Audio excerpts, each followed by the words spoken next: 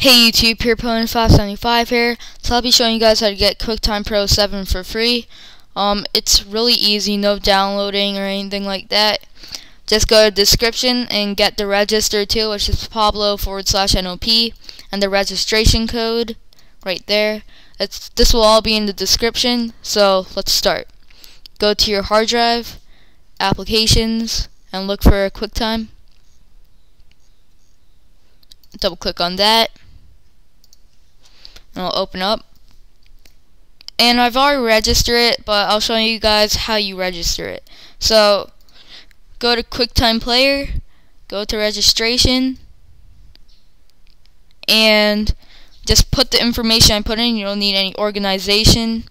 Just put Pablo/NOP and put the registration code. All of this will be in the description. Then you just click enter on your keyboard, and I'll go through saying thanks for registering QuickTime Pro. And now you have a more advanced QuickTime to edit your videos and a whole bunch. And to show you that it worked, I'll go to QuickTime Player, about QuickTime Player, and you see that Pro sign right there. So it definitely worked. And so that's basically it for this video.